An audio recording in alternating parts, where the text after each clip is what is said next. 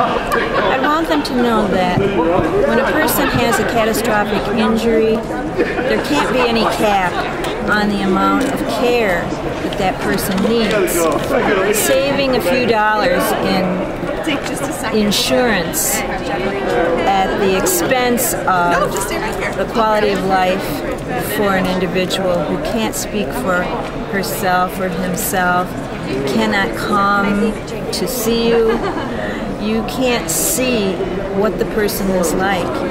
Now, my daughter can walk, but there are many people in the facility that she goes to who can't walk. They can't use their arms. They can't speak. They can't, some of them even have trouble eating.